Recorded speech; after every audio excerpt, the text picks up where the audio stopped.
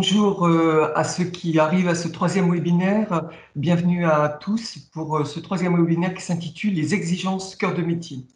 Alors, désolé pour les personnes qui sont avec nous déjà depuis ce matin, mais je vais redire deux, trois petites choses sur les présentations. Je suis Elisabeth Marmontel, je suis responsable du pôle professionnalisation au sein du Carif-Oref de Normandie et nous avons travaillé en co-construction les 4 webinaires avec la FFP, le qu'il, Acto, la région Normandie et la Directe Normandie. Pour ce troisième webinaire, j'ai le plaisir d'accueillir Oleg Kowalewski qui animera ce webinaire. Il est formateur, consultant, auditeur indépendant, spécialisé en démarche qualité depuis 1997, auditeur ISO 9001 depuis 1998 et Qualiopi depuis septembre 2019. Par ailleurs, Oleg a fait partie du groupe qui a participé à la co-construction des 4 webinaires. Avec ce troisième webinaire, il va nous proposer une lecture accompagnée de quelques critères et indicateurs du référentiel national. Et avec lui, Anne-Marie Pétriot, qui a présenté le webinaire 2, sera susceptible d'être sollicitée également ponctuellement. Les deux webinaires ont été travaillés de façon très concertée. Anne-Marie Pétriot est chargée de mission qualité au sein du ministère de l'Agriculture. Elle est auditrice qualifiée pour conduire des missions d'audit sur le référentiel national qualité Qualiopi et d'autres référentiels d'engagement de service. Je rappelle que ce soit pour le webinaire 2 ou le webinaire 3, les critères et indicateurs qui ont été choisis l'ont été pour deux raisons. La première, c'est que ce sont des critères et indicateurs d'importance. Et la seconde, c'est que ce sont ceux sur lesquels les organismes sont régulièrement pris en défaut. Avant de passer la parole à Oleg, je vous rappelle que ce webinaire ainsi que ceux de ce matin seront en replay accessibles et donc ils font l'objet actuellement d'un enregistrement. Les questions que vous avez posées en amont, lorsque vous êtes inscrit, ont été prises en compte pour la présentation de cet après-midi. Vous pouvez bien sûr continuer à poser des questions tout au long du webinaire sur le chat. Certaines d'entre elles seront prises et traitées en cours du webinaire et sinon nous ferons une petite pause à la fin du webinaire pour traiter celles qui n'auraient pas été en cours. Merci à vous tous pour votre participation. Je tiens à dire que ce matin, donc, quelques personnes ont demandé des liens, donc je vais m'empresser de les communiquer dans le chat dès que j'ai passé la parole à Oleg, ce qui est le cas tout de suite. Donc Oleg, c'est à vous et merci d'avance.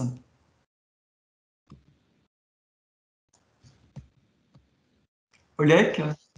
Oui, ça y est, j'avais un petit problème de bouton. Bonjour à tous.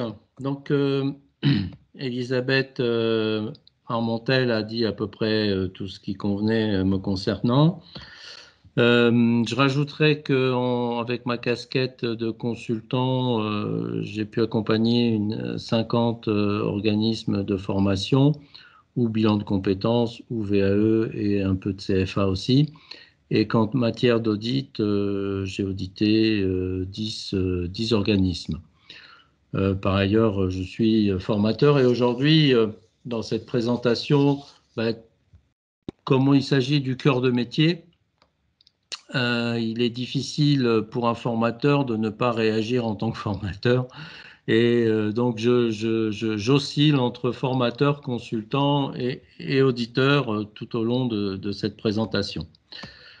Alors, comme pour ceux qui ont participé à la présentation d'Anne-Marie ce matin, l'organisation est à peu près la même, c'est-à-dire qu'on laisse du temps aux questions et donc à nos réponses, soit, comme l'a rappelé Elisabeth, en fin de présentation, soit on fera des petites pauses pendant la présentation pour prendre une ou deux réponses et une ou deux questions, pardon, et puis ensuite traiter les autres à la fin, histoire de donner un peu de respiration à la présentation.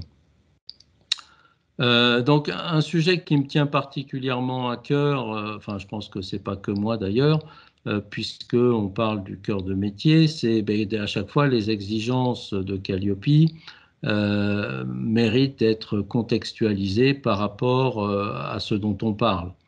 Et du coup, donc, on va avoir un petit échange là-dessus pour bien comprendre ce dont il s'agit.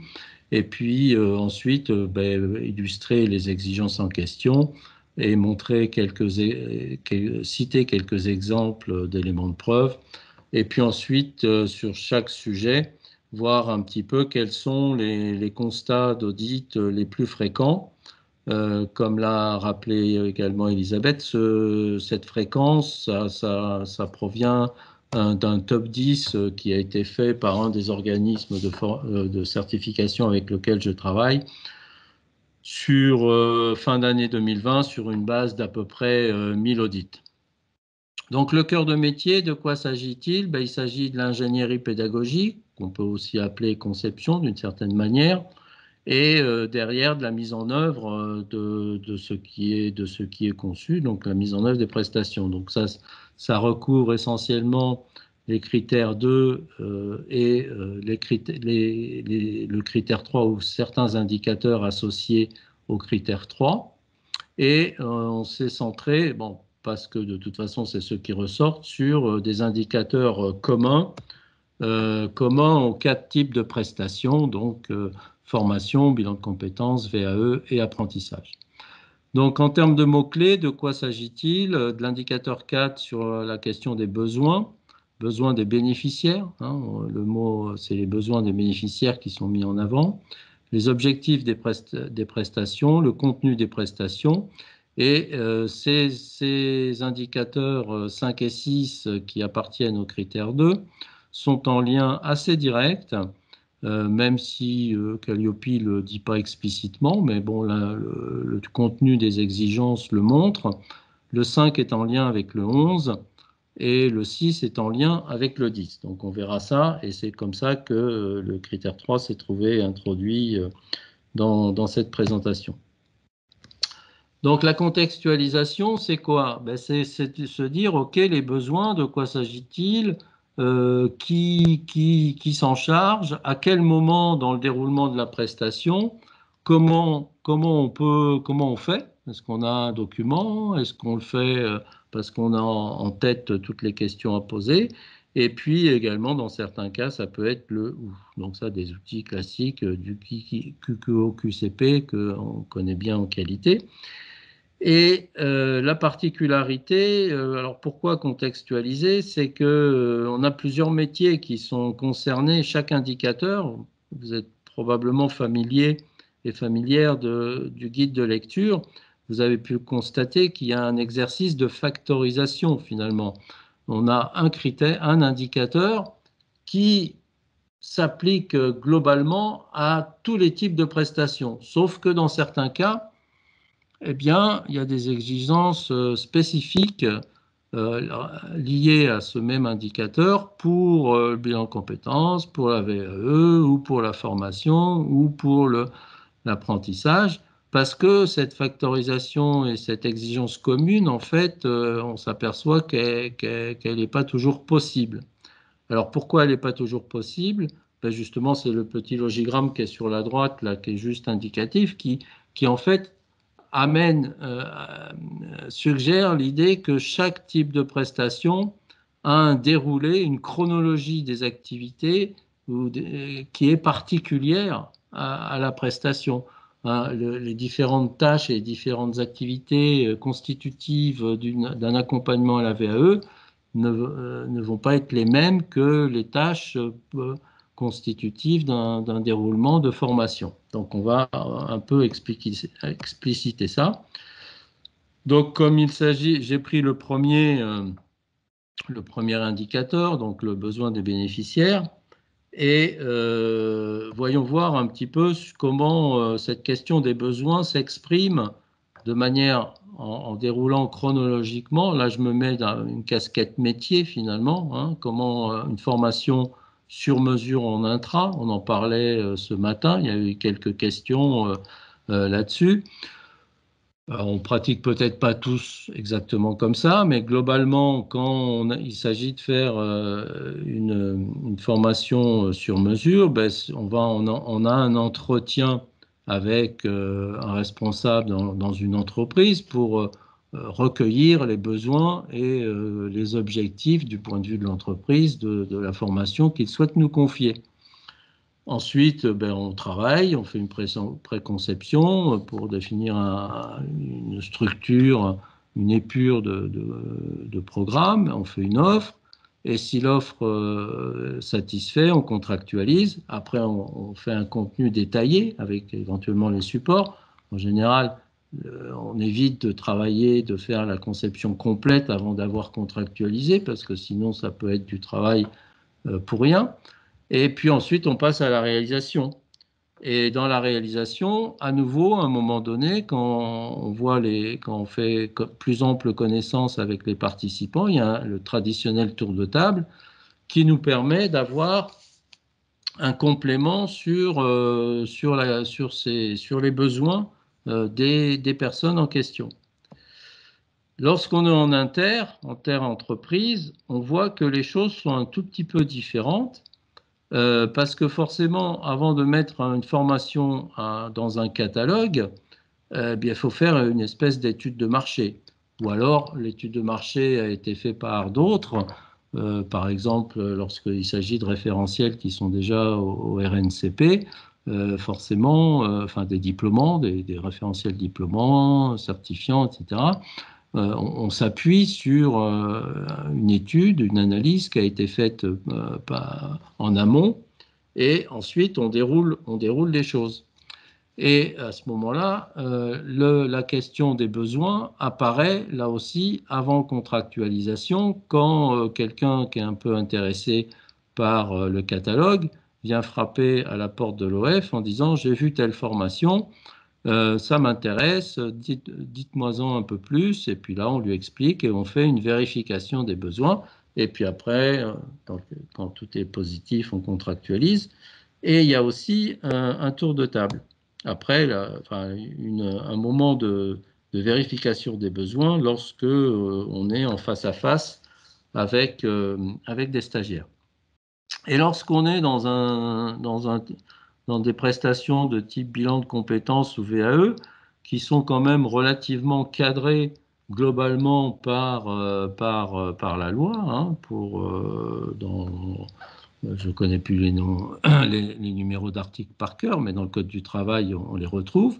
Donc, globalement, la méthodologie globale où les étapes, que ce soit bilan de compétences et VAE, et les durées prises en charge, etc., sont à peu près calibrées. Donc ça, il y a eu une préconception, et nous, les acteurs de bilan de compétences ou VAE, le travail qu'ils ont à faire en amont, c'est effectivement concevoir des outils et des méthodes. Et d'un prestataire à l'autre, on peut avoir des méthodes différentes, des outils différents.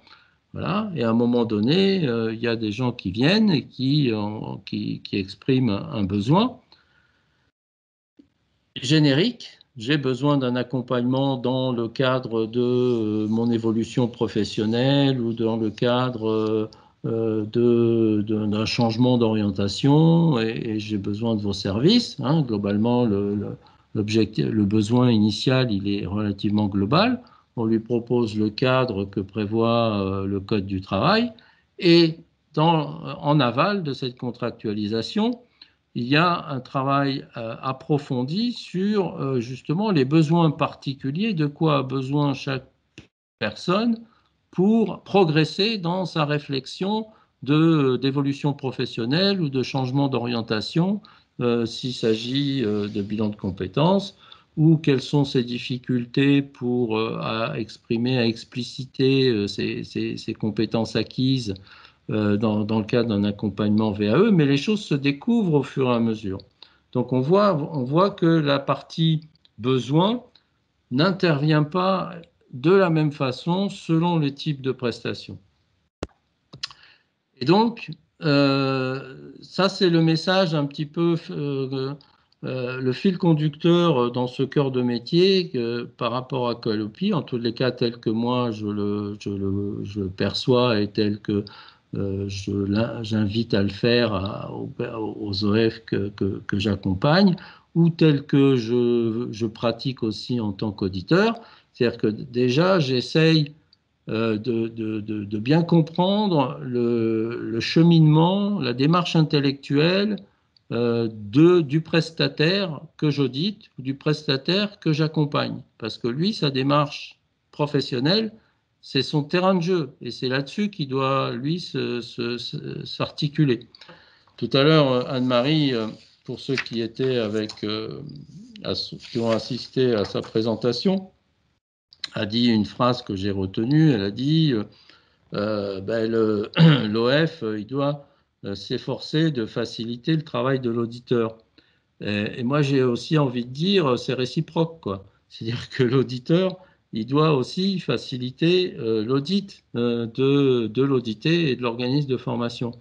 Donc, il y en a, l'un parle très bien une langue, l'OF parle très bien sa langue métier, l'auditeur parle très bien sa langue Qualiopi. S'ils sont bilingues tous les deux, ben, il n'y a pas de souci, mais parfois on est sur des configurations où les gens ne sont pas bilingues. Donc chacun doit faire un effort par rapport à la langue de l'autre pour arriver à reconstituer et à repositionner les choses au bon endroit. Donc si on rentre un peu dans le détail de l'indicateur 4, donc il s'agit des besoins, hein, le prestataire analyse le besoin du bénéficiaire, c'est ça qui est mis en avant, en lien avec l'entreprise et ou le financeur concerné. Et le niveau attendu, c'est pouvoir démontrer comment le besoin en question est analysé en fonction de la finalité de la prestation. Et ça, c'est effectivement valable pour les 4 types de prestations. Mais la question, c'est est-ce que ça renvoie à la même réalité pour les 4 types de prestations? Ben, ce n'est pas certain.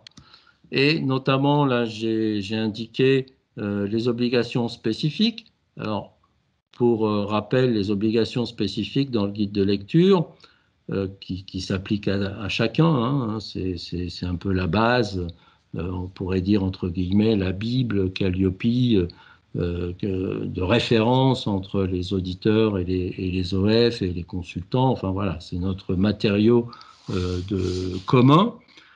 Eh bien, des obligations spécifiques ont été mentionnées, donc qui s'ajoutent à l'exigence telle qu'elle est exprimée là dans le bloc bleu avec son niveau attendu. C'est des ajouts qui concernent ici le bilan de compétences et le CFA. Et on voit que ou l'alternance. Et on voit que ces ajouts pointent plus particulièrement des choses qui vont être utilisées là pour le bilan de compétences. On pointe sur l'outil, puisqu'on est en phase de conception, l'outil qui va permettre, une fois qu'on aura contractualisé, de co-construire en fonction des besoins spécifiques de chaque personne, co-construire un programme. Voilà. Et en CFA, il y a également une attention particulière sur un recueil de besoins à une étape qui est là, pour le coup, est en amont. On attire l'attention sur s'assurer le recueil du besoin des bénéficiaires avant que ce bénéficiaire ait contractualisé avec une entreprise. Voilà. Donc, qu'est-ce qu'on peut tirer comme mettre en avant comme moyen pour étayer ces pratiques? Ce qui vient communément à l'esprit, c'est d'avoir un document de recueil des besoins aux différents moments où la question se pose. Donc, on peut avoir plusieurs documents, le cas échéant, hein, un document de recueil de besoins en amont, en fonction du type de prestation, un autre un peu avant l'inscription, quand la personne, etc. Et puis une pratique professionnelle particulière, quelques questions types pour les éventuels tours de table. Les dossiers d'admission, notamment pour tout ce qui est diplômant, c'est assez classique, hein, parce que là, souvent, les choses sont beaucoup plus cadrées, il y a des prérequis, il peut y avoir des vérifications, des tests d'entrée, etc., etc. Donc, on a souvent l'habitude de voir des choses de type dossier d'admission. On peut aussi, pour l'inter-entreprise, par exemple, engager sur des études d'opportunité et de faisabilité, hein, pour quelque part qui préfigure ou qui alimente ou qui complète des études de marché, des contrats personnalisés pour notamment si on a bilan de compétences, accompagnement VAE. Des grilles d'analyse, puisque c'est une exigence spécifique, ben, là, à ce moment-là, on peut les concevoir. Et donc, par rapport à ces sujets-là de la question du recueil des besoins, le point de vigilance ou les points de vigilance et le conseil, qui sera récurrent pour les autres aussi, c'est une invitation pour vous à bien clarifier, à bien décrire même, dans certains cas, peu importe le type de description, la chronologie de vos étapes depuis l'origine, l'idée d'une formation ou l'expression d'un besoin jusqu'à sa réalisation. Ça, c'est finalement la logique métier qui, dans ce cadre-là, est assez chronologique. Alors que la logique Qualiopi, elle est plutôt thématique. Il y a des rubriques. La première rubrique, c'est l'information. Après, on parle de conception, on parle de réalisation, on parle de moyens, on parle de compétences. Voilà, c'est classifié par ces thématiques. Et la logique chronologique ne correspond pas complètement à la logique forcément thématique. Et c'est à vous à jongler entre les deux. Et c'est là où on rejoint ce que je disais tout à l'heure sur le bilinguisme, avoir sa logique métier et appréhender ou pratiquer aussi la logique de l'autre, en l'occurrence la logique Qualiopi. Et si on arrive plus on arrivera de manière fluide à faire des liens entre les deux, et plus et mieux les choses se passeront. Donc, pour ceux qui travaillent sur plusieurs prestations ou plusieurs types de formations, de la formation intra, mais aussi de la formation inter ou aussi de l'apprentissage, pas forcément tout de suite chercher le document universel qui répond à tous les cas. Bon, par facilité, parfois on pense que c'est plus facile. Si j'avais un document qui servait dans toutes les situations, ça me faciliterait la vie. Ben, parfois, c'est pas vrai, parce que de toute façon, quand on est dans un cas, on n'est pas dans l'autre. Et si on a un document dont un tiers ou deux tiers du document ne sert pas à tous les cas, ben, il y a du texte et il y a de la place surabondante. Donc, on a parfois intérêt, à mon sens en tous les cas, à faire des documents utiles, spécifiques à certaines prestations, à condition que ces prestations soient disjointes, bien sûr. Si on faisait en même temps de la formation et du bilan de compétences et tout était mélangé, ça serait différent. Mais quand on fait l'un, on ne fait pas l'autre. Donc quand c'est bien disjoint, ben ça sert pas forcément, ça facilite pas forcément la vie d'avoir un document unique. Et puis pour les professionnels, pour les prestataires dans les différents types de métiers qu'on a évoqués, je vous invite à raisonner métier et ensuite faire le lien avec Qualiopi. Voilà. C'est votre terrain, là où votre domaine d'excellence, c'est métier. Personne n'attend de vous que vous deveniez des experts de Qualiopi en connaissant par cœur les indicateurs et ce qu'il y a dedans. C'est pas le but du jeu.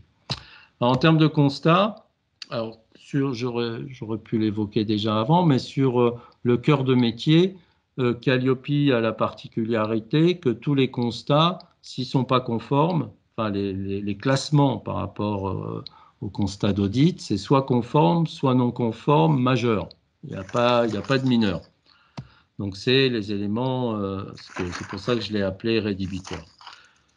Donc, sur les besoins, eh bien, on trouve des constats du type que l'absence de preuve de recueil des besoins. Alors, effectivement, ça peut être le cas où notamment en formation intra-entreprise, ben oui, on va au rendez-vous avec le chef d'entreprise. Bien sûr qu'on recueille des besoins, mais on ne garde pas de notes, ou si c'est des notes manuscrites, elles partent vite à la poubelle. Alors donc, du coup, on ne peut rien montrer. Et l'auditeur dit absence de preuve. Ou des besoins qui sont partiellement identifiés. Il y a un petit bout, mais il n'y a pas tous les besoins. On a recueilli les besoins avec un responsable de service, mais finalement, on ne peut pas vraiment montrer des besoins concernant les bénéficiaires. Parce que peut-être on a oublié de demander au responsable de service, OK, monsieur le responsable de service, j'ai bien compris vos besoins à vous, mais quels sont les besoins tels que vous les connaissez, tels que vous pouvez les exprimer de vos collaborateurs, donc les personnes que je vais avoir en formation. Ou bien est-ce qu'il est possible de recueillir, de profiter de ce rendez-vous pour voir une ou deux personnes qui vont participer à la formation. Bon, voilà. Et donc un autre exemple, et puis effectivement aussi les exemples, le recueil des besoins liés aux situations de handicap et des besoins d'adaptation ou de compensation associés. Ce matin, Anne-Marie a parlé du handicap en disant que c'était une exigence transverse, c'est-à-dire qu'elle s'invite dans tous les indicateurs de Qualiopi en dehors du 26. Hein. Le handicap, ce n'est pas que l'indicateur 26, c'est partout. On peut avoir une déclinaison handicap. Et on doit se poser la question, en tous les cas. Et notamment dans les besoins, ben, c'est un des indicateurs où, de manière évidente, il y a une déclinaison possible de ce côté-là. Donc voilà quelques éléments sur cet indicateur. Je ne sais pas, Anne-Marie, s'il y a des questions sur le chat ou pas. Ou Bah, pas. écoute, Oleg, ça a l'air parfaitement clair parce que je ne vois aucune question apparaître sur le chat. Ou complètement obscur. Il y a deux possibilités. Ou je suis clair, ou alors personne n'a rien compris. En attendant, je ne vois pas de réaction ni de demande particulière. Oh mince. Je peux poursuivre. Bon, on va poursuivre alors. Oui. Donc. OK, donc ça c'est l'indicateur 4 sur les besoins. Ensuite, Qualiopi nous parle de l'indicateur 5 qui a trait aux objectifs. Avec un niveau attendu qui est finalement d'une caractérisation des 10 objectifs. Il faut qu'ils soient opérationnels et évaluables, donc mesurables et puis exploitables. Hein. Opérationnels, ça veut dire qu'on puisse les utiliser tout simplement. S'il faut se mettre en apesanteur pour vérifier quelque chose, ça va être compliqué parce que l'apesanteur, c'est pas facile à créer. Si l'objectif ne peut être mesuré que dans des conditions extrêmes, bon, voilà. Donc, quelque chose d'opérationnel, ça veut dire standard, praticable, qu'on peut mettre en œuvre assez facilement et qu'on peut mesurer. C'est atteint, c'est pas atteint, c'est 50% atteint, 100% atteint, etc. Mais de quels objectifs on parle on ne sait pas très bien. Et donc, là aussi, ça, c'est à chacun, en fonction des métiers dont il s'agit, VAE, BC, formation, etc., de voir comment il va décliner cette question des objectifs.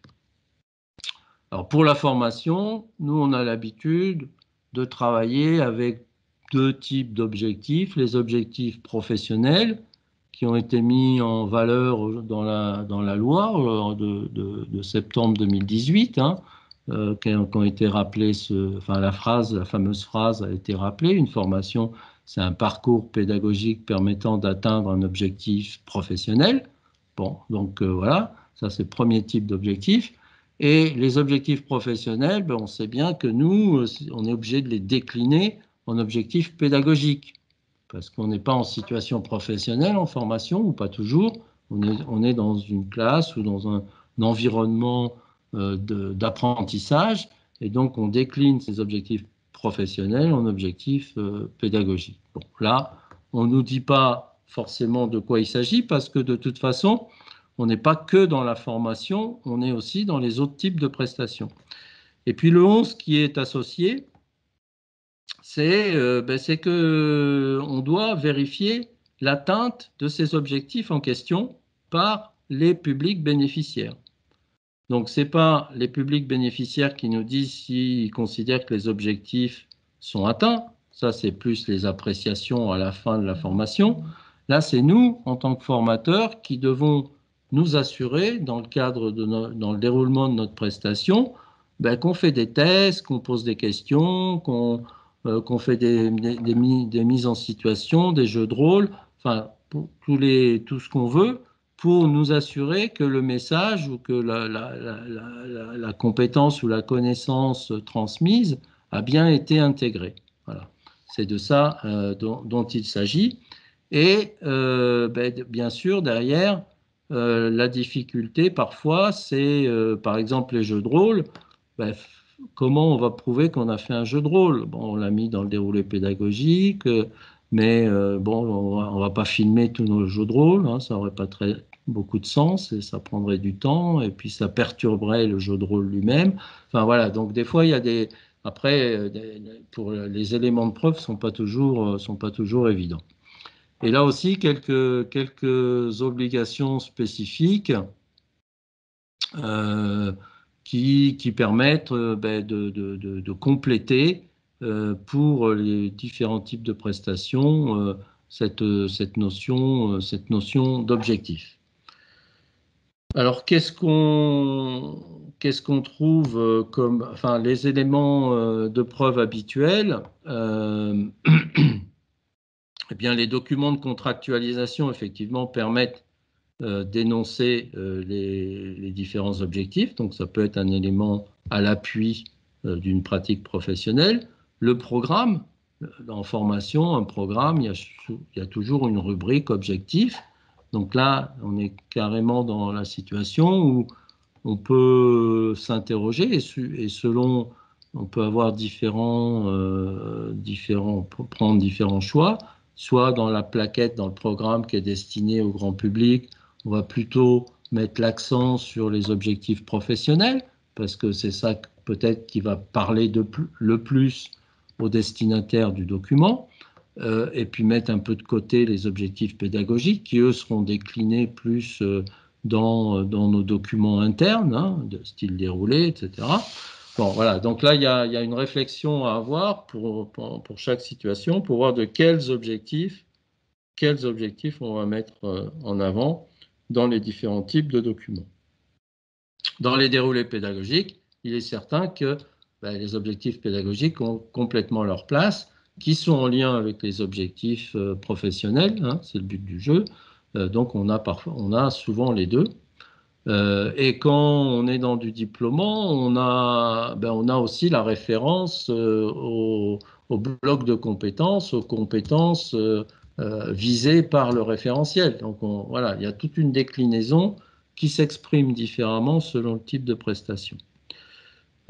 Pour bilan de compétences VAE, on a vu aussi que les fiches de travail sont des éléments qui permettent de préciser, de clarifier les objectifs qui sont explicités en chemin faisant, avec dans le travail d'accompagnement entre le professionnel et le bénéficiaire.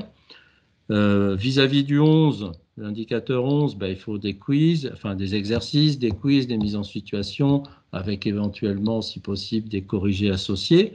Et bon, donc ça présuppose ou ça implique qu'on puisse conserver une partie des exercices qui sont faits. Moi, j'avais l'habitude, jusqu'à il n'y a pas très longtemps, de donner des exercices. Et puis les gens, des feuilles d'exercice, ils répondaient aux exercices, on corrigeait ensemble. Et puis les gens partaient avec leurs feuilles. Bon, après, ça peut être embêtant. Si je dois démontrer que j'ai fait l'exercice, s'ils sont partis, voilà. Donc, ça va changer un peu nos pratiques. De temps en temps, il va falloir prendre 5 minutes pour faire des copies, pour pouvoir montrer qu'effectivement, il y a des exercices qui ont été réalisés. Autre façon, les auto-évaluations qui sont commentées, les mises en situation, etc. Donc, mes points de vigilance et mes conseils sont toujours les mêmes, en tous les cas pour ces éléments cœur de métier, c'est que vous décomposiez, vous soyez tout à fait clair sur votre pratique, sur votre démarche, sur vos activités, et que ensuite vous fassiez le lien ensuite, quand une fois que ça est très bien clarifié, avec les indicateurs et les exigences Qualiopi. Alors, sur les objectifs, on trouve comme non-conformité parfois le fait qu'ils soient mal rédigés, c'est-à-dire qu'ils ne soient pas rédigés du point de vue du stagiaire. Le stagiaire doit comprendre, être capable de réaliser ensuite, ou être capable de faire telle chose, etc., etc. Et on trouve encore parfois des objectifs qui ont été rédigés du point de vue du formateur. C'est-à-dire, par exemple, présenter la table de Mendeleïev des composants chimiques. Bon, ça, c'est ce que je dois faire, mais c'est un objectif pour moi. Mais l'objectif pour le stagiaire, c'est plutôt de comprendre la table de Mendeleïev. Ouais. Donc, de temps en temps, il y a des petites maladresses de ce style-là. Alors, c'est de la formulation, on peut dire que c'est de la sémantique, mais ça peut avoir, c'est intéressant quand même, le mot induit quand même la façon dont on le fait, dont on le met en œuvre. Si on a en tête que le but, c'est qu'il y ait une compréhension qui se fasse chez les stagiaires, on va peut-être un peu plus loin que si on en reste à présenter la table. Pas de modalité d'outil d'évaluation de l'atteinte des objectifs. Donc ça, oui, ça arrive, ou pas suffisamment. C'est-à-dire que là, j'ai mis entre parenthèses en cours à la fin. Dans une formation courte, on ne vérifie pas toutes les 5 minutes, enfin pas nécessairement, et on peut éventuellement admettre qu'il y ait une évaluation principale à la fin de la journée. Quand on est sur des formations de 2, 3, 4 jours, une semaine, c'est plus difficile d'admettre qu'il n'y ait qu'une seule évaluation. Donc on s'efforce par type d'objectif, par séquence, d'avoir des évaluations intermédiaires. Là, j'ai un petit cache, quelque chose qui m'empêche de voir. Hop, mince.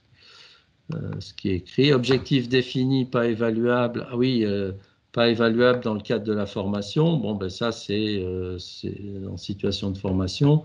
C'est des objectifs qui sont uniquement professionnels. Par exemple, si l'objectif, c'est être capable d'animer des réunions de service dans mon entreprise, bon, voilà, c'est sûr que ça, en situation de formation, on ne va pas pouvoir l'évaluer. Et puis, la question des preuves d'évaluation, comme je l'évoquais, voilà, il faut y penser pendant le déroulement, la mise en place, la mise en œuvre de ces évaluations et pouvoir conserver un minimum de preuves pour pouvoir les montrer. Donc, bon, c'est un peu de temps à passer sur le sujet. Est-ce qu'il y a des questions? Anne-Marie. Eh bien, je crois qu'il y a un problème de résonance. Oui. Il n'y a pas de question. Il n'y a pas de question. Non, toujours pas. Je ne parle pas trop parce qu'a priori, j'ai un problème de micro. D'accord. En fait, c'est parce que le son de... Il ne faut pas qu'il y ait 2 micros activés à la fois. Si Anne-Marie parle, il faut que Oleg coupe son micro. Ah, voilà. Parce que ce matin, moi, je ne coupais pas mon micro. Hein. Ouais, mais je pense que c'est pour ça. Ah, peut-être. Bon, bah écoute, Oleg, donc je te confirme que de nouveau, à la preuve, on parle de l'outil. Attends, je vois quelques commentaires arriver du coup. Est-ce qu'une auto-évaluation des acquis est possible? Oui. Vous m'entendez? Là, on m'entend bien? Oui, on t'entend. Oui, oui. Oui, une auto-évaluation des acquis est possible à condition qu'elle soit validée, commentée, validée. C'est-à-dire qu'il ne suffit pas de donner une petite grille, de distribuer une petite grille aux stagiaires en disant, ben voilà, mais auto-évaluer à ce stade vos acquis. Et puis une fois qu'ils ont fini, on passe en séquence, on passe à autre chose. Et il faut faire un temps de mise en commun de ça et pour pouvoir, pour que l'intervenant puisse prendre connaissance un peu de leur auto-évaluation et vérifier qu'il n'y a pas des auto-évaluations problématiques, dans le sens où, par exemple, on vient de parler pendant 2 heures, 3 heures, une demi-journée d'un sujet, et quelqu'un qui s'auto-évalue au niveau le plus bas. Là, l'intervenant, il doit se dire, il y a un problème. Soit j'ai pas été clair, soit... Bon, voilà. Donc, à partir du moment où il y a un regard de l'intervenant sur l'auto-évaluation faite par les participants, ben voilà, c'est une validation et c'est un peu comme si l'intervenant évaluait lui-même quelque part, hein, mais de manière co-construite ou participative. Et je sais que dans certains secteurs, notamment le social, le médico-social, etc., ça se pratique beaucoup, ça. Mais il n'y a pas de souci. Il n'y a pas de souci. Tant qu'il y a un feedback et tant que c'est partagé. Alors, une autre question. Quand on parle de preuve, on parle de l'outil ou des évaluations remplies? Par rapport à quoi? Quand on parle de preuve en général ou quand on parle de preuve Je par pense que rapport quand on parle d'éléments preuves à apporter au cours de l'audit. Oui, alors la question c'est quand on parle de preuve, est-ce qu'on parle de... De l'outil ou est-ce qu'il s'agit des évaluations renseignées par le bénéficiaire? Oui, alors sur le cas précis des acquis par les bénéficiaires démontrant l'atteinte des objectifs, il ne s'agit pas de l'outil, il s'agit du résultat rempli par le bénéficiaire. L'idéal, parce que dans le résultat rempli par le bénéficiaire, on a les deux. On voit l'outil et on voit ce qu'il a fait. Si vous montrez que l'outil, c'est un peu comme si vous montriez que l'énoncé d'un exercice. Ok, j'ai fait l'énoncé de l'exercice, je l'ai. Mais bon, j'ai pas la preuve que je l'ai donné déjà. Et je sais pas quand je l'ai donné, je sais pas quels sont les résultats. Et surtout, si les résultats sont pas tous bons, je peux pas dire ce que j'ai fait derrière. Enfin, j'ai aucun élément. Donc, être capable de donner l'outil, c'est bien, mais être capable de montrer l'outil rempli, c'est mieux. Enfin, je ne sais pas ce que tu en penses, hein, Tout Marie. à fait, oui, oui. Oui, oui, je te rejoins. Je te rejoins. J'ai une question aussi intéressante sur le cas des formations qui traitent des soft skills, donc en lien avec le management, la communication, la gestion des conflits. Il peut être difficile d'évaluer l'atteinte des objectifs. Les auditeurs seront-ils compréhensifs ou auriez-vous des exemples de preuves à nous donner? Oui, alors, en général, ces choses-là se font par des jeux de rôle. On évalue, on met les gens en situation, on va faire une simulation d'entretien d'embauche, une simulation d'entretien annuel d'évaluation ou je ne sais quoi. Et le formateur devient observateur dans ce cas-là. Et rien ne l'empêche d'avoir une petite grille d'évaluation par rapport aux éléments qu'il a introduits en amont pour dire, ben voilà, soyez, voilà comment on fait un feedback, voilà comment on introduit un sujet, voilà, etc. Forcément, il y a eu un peu de formation, un peu théorique en amont, et après, il les met en situation. Et sur sa grille, le formateur peut noter, ben, comme un peu à l'école, acquis en cours d'acquisition ou je sais pas quoi, enfin plusieurs, et faire un retour sur, après l'exercice, faire un retour auprès des différents participants. Et cette grille remplie, ben, il peut très bien la remettre aux participants, garder une copie pour elle ou pour lui. Et voilà une manière dans ce type de formation portant sur les soft skills. Alors, on n'est pas obligé de faire ça à chaque fois, mais au moins qu'il y en ait quelques-unes au cours de la formation, de manière à pouvoir parler sur des choses concrètes.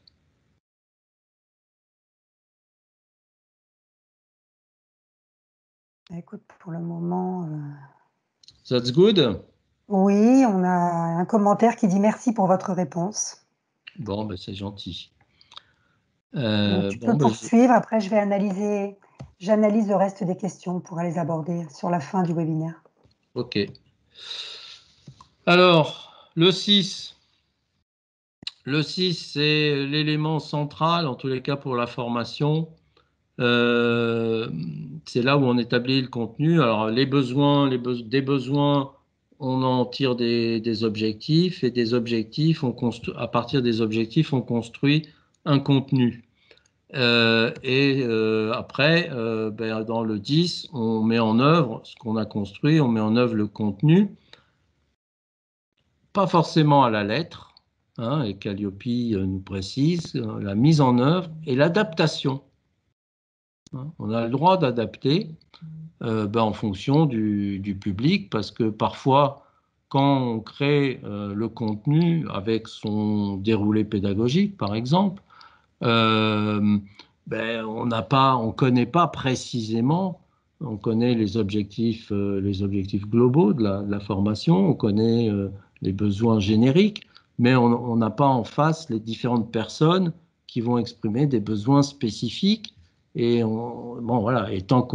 tous les formateurs savent que quand on déroule jamais à la virgule près tout ce qu'on a prévu dans un déroulé, parce qu'on sait s'adapter à la situation, aux questions qui parfois nous amènent un petit peu, nous font déborder en temps, donc qu'on récupère par ailleurs ou qu'on récupère pas, etc., etc. Donc tout ça, c'est pas grave. Justement, c'est la combinaison des deux qui est intéressante. Donc on a quelque chose de prévu. Après, on a un déroulé qui est le déroulé réel. Et le but du jeu, c'est d'arriver à garder une trace des différences qu'il y a entre le réalisé et le prévu, pour ensuite en faire une analyse et pour en tirer des enseignements sur la prochaine itération de cette même formation, si prochaine itération il y a. Mais en général, il y a toujours, on essaye toujours, en tous les cas, de réutiliser nos modules ou nos formations autant que faire se peut. Et bon, dans la vie d'un formateur, on sait bien que c'est quand même, ça arrive assez fréquemment. Là encore, il n'a pas été possible d'avoir des exigences qui s'appliquent de manière identique pour tous les types de prestations. Donc, il y a quelques obligations spécifiques qui viennent compléter l'exigence générique pour les CFA, VAE, CBC. Je vous laisserai les découvrir dans le guide de lecture. Ce n'est pas d'une importance capitale. Ce qui est intéressant, c'est de voir qu'il y a les exigences communes avec le niveau attendu. Et puis, comme ce n'est pas les mêmes métiers, forcément, si on veut être un peu fin, les personnes qui ont rédigé le guide des lectures et le référentiel se sont bien rendus compte qu'il fallait décliner des petites choses complémentaires pour certaines situations. Donc là, il y a des éléments de preuve, des moyens types. L'emblématique en formation, c'est le déroulé pédagogique avec les séquences, en référence au bloc de compétences s'il y a un diplôme derrière la formation, derrière ou en aval, voilà, si ça renvoie, si ça conduit à une certification. Donc le déroulé pédagogique avec la décomposition des compétences, des objectifs pédagogiques, le contenu associé, les moyens matériels, les évaluations des acquis, à quel moment, quelle séquence on le fait, plus les commentaires associés, etc., etc. Donc c'est un outil dont il est difficile en formation de faire l'économie, à mon avis. Si vous avez un bon déroulé pédagogique, vous associez à la fois l'indicateur 5 enfin 5 et 6 marchent ensemble et se combinent dans le déroulé pédagogique. Donc ça vaut le coup d'y réfléchir pour ceux qui ne le pratiquent pas encore de manière systématique. Les supports pédagogiques sont également une des données de sortie, un des éléments de sortie de la conception, bien sûr. Hein. Après, pour le 10 la feuille de présence, là c'est plus administratif, mais bon, il faut quand même pouvoir démontrer que les gens étaient bien là et que c'est pas juste du virtuel au sens propre du terme. Si on n'est pas en présentiel mais en distanciel, il y a les relevés de connexion. Quand on va un peu plus loin, quand la question d'individualisation du parcours, de la formation s'impose ou est mise en œuvre, à ce moment-là, on peut avoir des livrets de suivi individuel ou des livrets d'apprentissage quand on est dans l'apprentissage qui permettent un peu d'individualiser les choses et d'avoir finalement une traçabilité individuelle de la progression de chaque participant. Et puis, in fine, quand le module ou la formation se termine, ça peut être intéressant de faire des bilans pédagogiques, avoir des synthèses côté formateur, des synthèses éventuellement côté participant, pour aboutir à des conclusions qui peuvent ensuite nourrir la réflexion sur l'amélioration pédagogique, pas seulement organisationnelle, mais là en l'occurrence éventuellement organisationnelle aussi, mais l'amélioration pédagogique des contenus, des durées, enfin donc un rebouclage sur les déroulés pédagogiques pour l'année suivante, pour la promotion suivante, de manière à assurer les meilleurs rendus possibles et les meilleures acquisitions de connaissances par les participants. Donc, un petit point de vigilance là sur la question de la sous-traitance qu'on a traité ce matin. Parfois, on voit quelques réticences des organismes de formation à demander, à avoir un regard sur les contenus et les déroulés, les supports de leurs sous-traitants en qui ils font entière confiance. Certes, ça, bien sûr qu'il faut travailler en confiance. Ceci dit, l'OF, avant Qualiopi comme avec Qualiopi, l'OF est garant de tout ce qui est produit en son nom. Donc, il est garant des contenus, donc des déroulés et des supports pédagogiques qui sont transmis par les sous-traitants. Et donc là, avec Qualiopi, il y a besoin d'un niveau de maîtrise de l'OF sur ces productions-là. Donc, bien sûr que ça peut varier d'un cas à l'autre, hein, d'une situation à l'autre, mais on ne peut pas complètement s'en laver les mains en disant moi j'ai toute confiance dans mes sous-traitants, vous comprenez, ils sont tous professeurs de médecine ici ou là, je ne vais pas commencer à leur demander les supports à l'avance. Ça peut poser problème, ça mérite réflexion. Je ne suis pas sûr qu'on achète ça content, ça passe comme une lettre à la poste dans le cadre des audits Qualiopi, parce que ça vient enfreindre, ça veut dire que finalement vous n'exercez pas de maîtrise sur le contenu. Et ça pose problème d'une manière générale, que ce soit avec Qualiopi, que ce soit avec ISO 9001, que dans tous les référentiels qualité, que le sous-traitant agisse à sa guise, c'est pas dans nos cadres de référence, quoi. Donc, je comprends bien la situation quand ça s'est exprimé, mais j'ai du mal, je ne peux pas dire non, ok, c'est bon, quoi, ok, je comprends, c'est bon, voilà, non. Dans un référentiel qualité, ça coince un peu. Donc, il y a un minimum de maîtrise. Alors, ce minimum varie en fonction des situations, mais il y a un minimum de maîtrise à appliquer.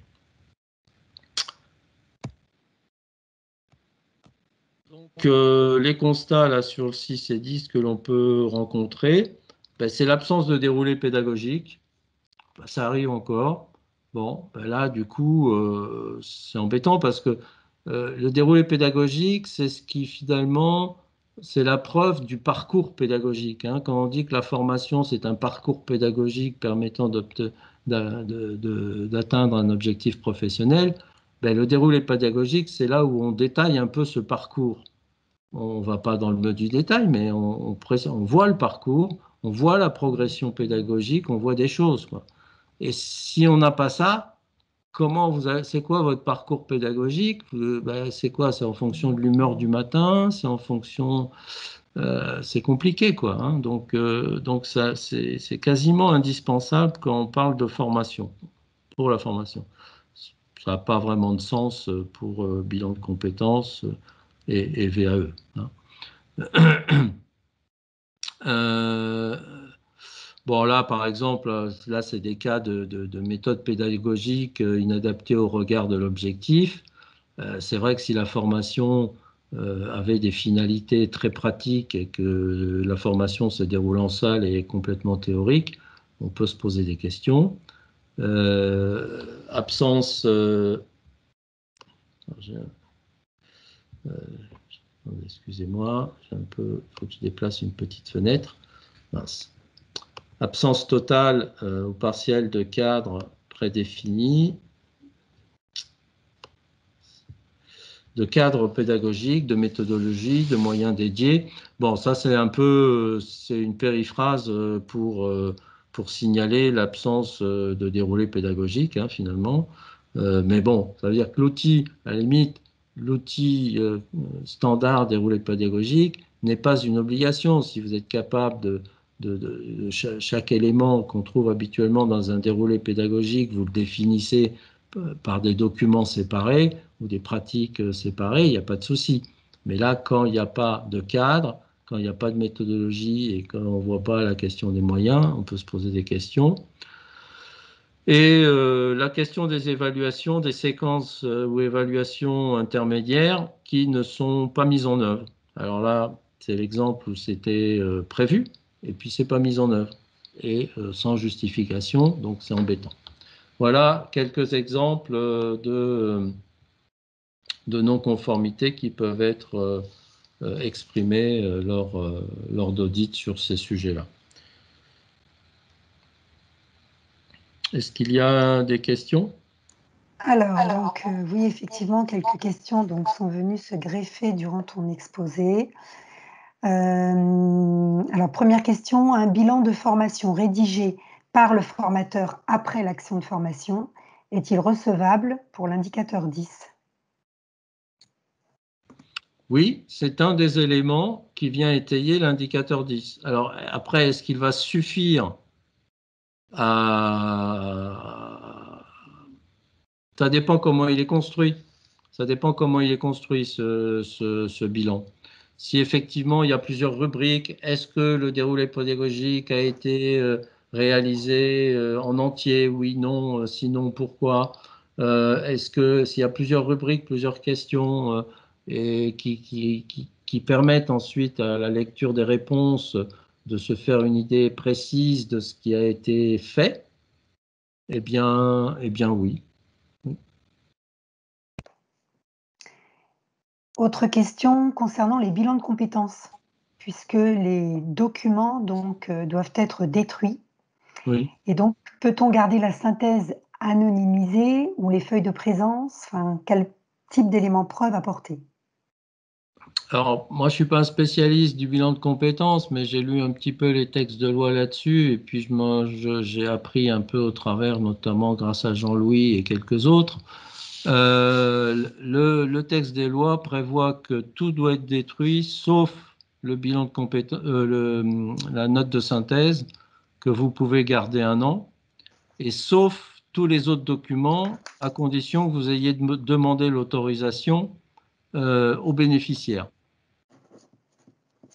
Donc, on peut conserver un certain temps, soit en demandant l'autorisation, et pour le document de synthèse, 1 an, sans même autorisation.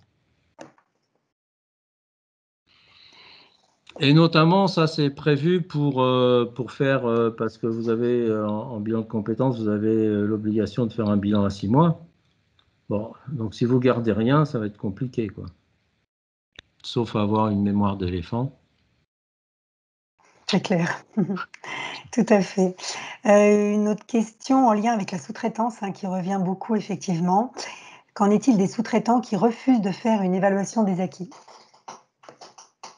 On revient un peu à ce que tu as évoqué tout à l'heure, en fait. Ouais, non, bah oui, ils peuvent pas trop refuser, quoi. Ça fait partie du deal. C'est pour ça que dans le contrat, le contrat sous-traitant avec la charte Qualiopi ou qualité associée permet de lever ce type de problématique, puisque c'est clairement énoncé. Ils signent pas. S'ils signent pas, ben, ils travaillent plus, on travaille plus ensemble. Et s'ils signent, ils le font.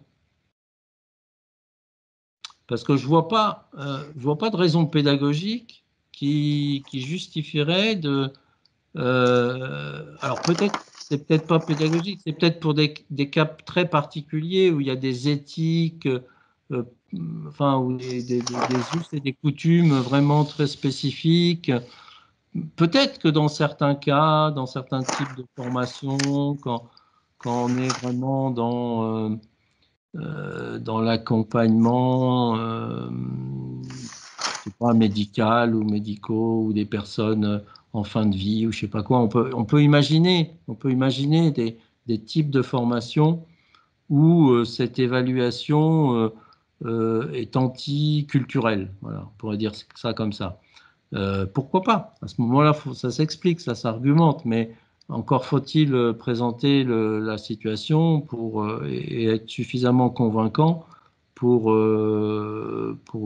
convaincre l'auditeur que c'est complètement hors sujet et hors de propos dans ce cas de figure.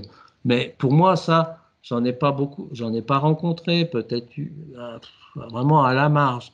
Donc, à part ces cas exceptionnels, il n'y a aucune raison de refuser d'évaluer les acquis des stagiaires en cours de formation.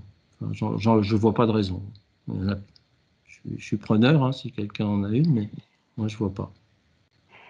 Merci Olek. Peut-être effectivement une précision à apporter qui ressort dans les commentaires sur l'élément de preuve dont nous avons parlé tout à l'heure, qui était soit un outil, soit un élément de preuve effectivement factuel sur la réalisation de l'action. Effectivement, il y a un bémol sur les organismes prestataires nouvel entrant, qui Oui, effectivement, voilà, je te laisse terminer. bah, tu peux le préciser. Moi, j'ai pas eu beaucoup de Donc nouvelles entrantes. Je effectivement connais le sujet. ouais, donc effectivement sur les prestataires donc de formation nouvel entrant donc qui demandent la certification sans avoir encore conduit d'action, l'élément de preuve est l'outil construit et la mise en œuvre sera apportée lors de l'audit de surveillance. Voilà. Peut-être deux petites questions complémentaires, Olek. Sur tout ce qui est à distance, en effet, en visio, la personne dit: je fais une impression écran des participants, cela convient-il? Parce que tout à l'heure, vous avez fait état d'un autre type de preuve. Et donc, est-ce que l'impression écran convient et est-ce qu'elle est suffisante? J'ai pas la vérité absolue là-dessus, mais c'est ce que je pense faire moi aussi, quoi. Hein. Une impression écran au démarrage, une impression écran à la fin, avec, j'espère, la possibilité de mettre avec un horodatage. Voilà. Je pense utiliser ce type de pratique. Parce que sur Zoom, je ne connais pas d'autres moyens. Après, on parlait ce matin de LMS. Quand on va sur des Learning Management Systems, là, il y a des fonctionnalités de traçabilité beaucoup plus précises par numéro de personne ou par nom de personne ou par IP, etc., etc. Et Oui. on peut recueillir beaucoup plus de choses. Mais voilà, sur Zoom, on est un peu limité, donc on fera avec les éléments du bord. Hein. Mais dans le cadre de Qualiopi, c'est pas un problème, quoi. Hein. c'est pas un problème.